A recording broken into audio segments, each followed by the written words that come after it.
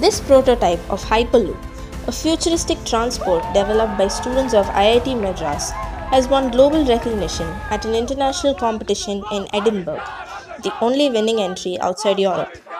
The pod would actually travel in a vacuum tube. It would have no wheels but levitate in speeds of 1000 to 1200 km per hour. Travel from Chennai to Bengaluru could be done in just 30 minutes.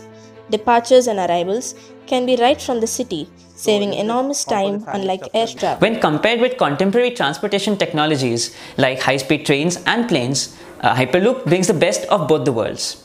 While planes operate at high speeds, but they cause a lot of sound and air pollution. And also, large mega infrastructure projects like airports need to be built for them.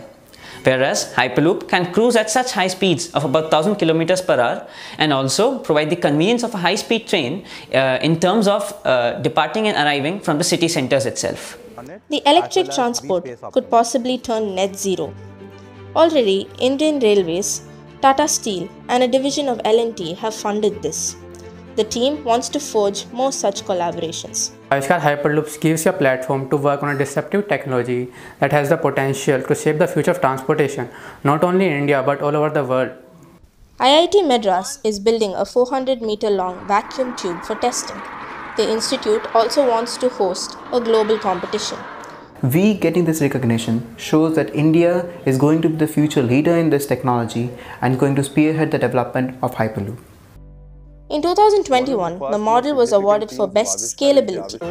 Although in nascent stage, the team hopes India can take a lead, having its first Hyperloop in 2035.